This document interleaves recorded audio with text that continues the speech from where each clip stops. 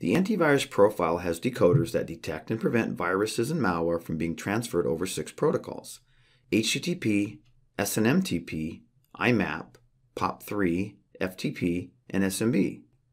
The best practice check ensures decoders are set to reset both in the action column. If the firewall detects a virus, the firewall should block the threat. To do that, set the FTP, HTTP, SMB, and SMTP decoders to reset both in the action column. Resetting both, ending both connections, is better than resetting only the client or only the server, unless there are business reasons not to reset one end of the connection. Under Security Profiles, Antivirus, click the profile and change the action for FTP, HTTP, SMB, and SMTP decoders to reset both for all.